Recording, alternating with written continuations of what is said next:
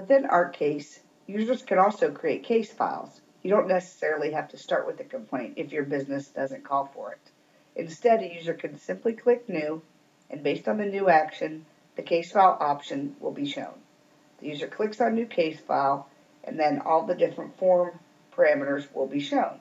In this example, you can see there's a General Information tab, an Initiator tab of the person that's actually filing this case, the people or the people associated with the case, any attachments like we typically like to do where you can upload associated documents, or participants, meaning internal ArkCase users that will be involved in this case. The user simply has to go through each of the tabs and enter in various information. Some fields are marked as optional and some are marked as required. In this example, we just went ahead and filled in many of the fields.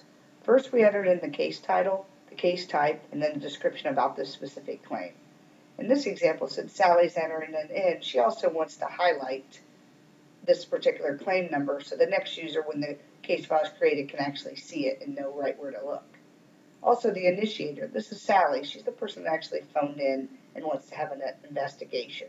You can see here we just collected her name, her cell phone, and her address, which was her home address.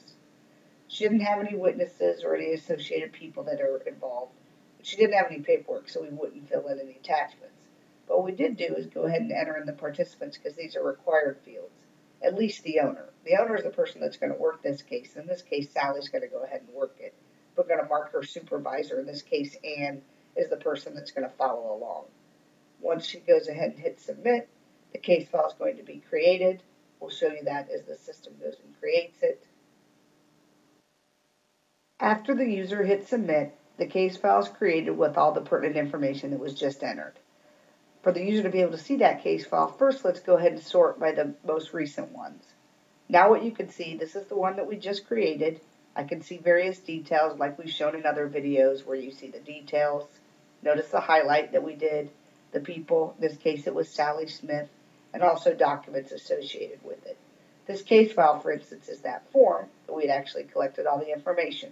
The reason why this is important is if Sally calls back in and wants to get information about her claim or her case, she can do so, and we create a PDF file for it. As with all the other options in ArkCase, everything is done with one quick click, and here you can see the case file was done quickly as well.